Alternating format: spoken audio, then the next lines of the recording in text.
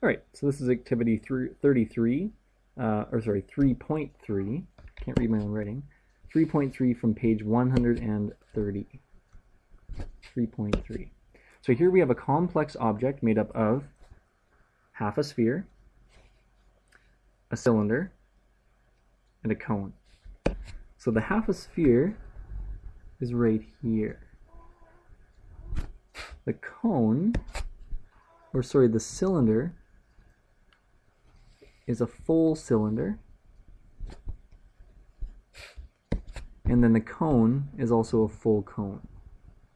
So there's three different objects that we have to find the surface area for.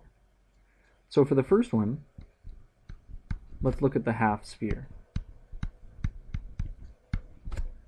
So the surface area for a sphere is equal to pi times the diameter squared.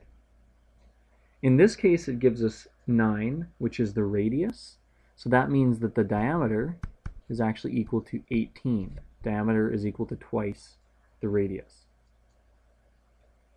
And we need the diameter squared, so 18 squared is equal to 324. So the surface area is equal to pi times 324. When I work that out, I get 1017.87. And because I'm only dealing with half a sphere, I have to divide that one by 2.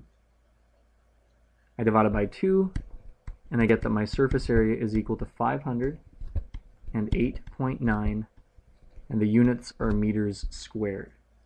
Meters squared. So that's the half sphere. The second one we're dealing with is the cylinder. Oops. The cylinder for surface area is equal to 2 pi r squared plus 2 pi r h.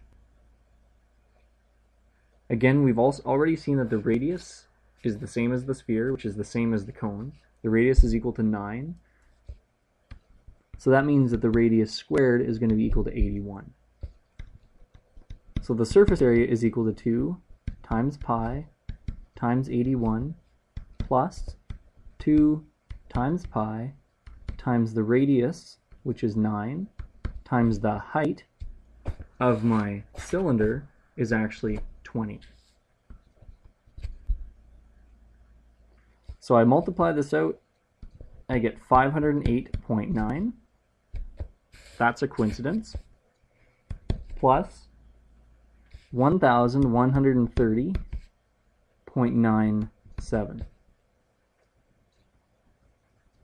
I add those both together, and I get a surface area of 1,639.9, and again, meters squared.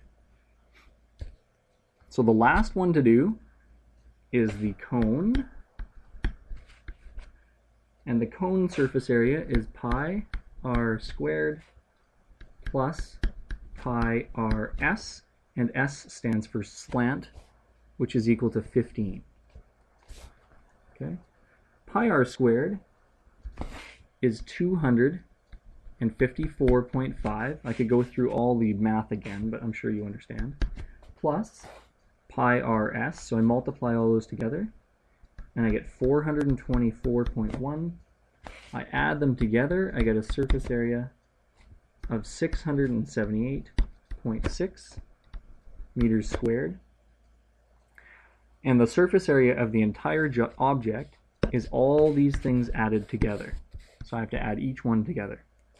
I add them together, and I get a total surface area of 2,827.4 meters squared.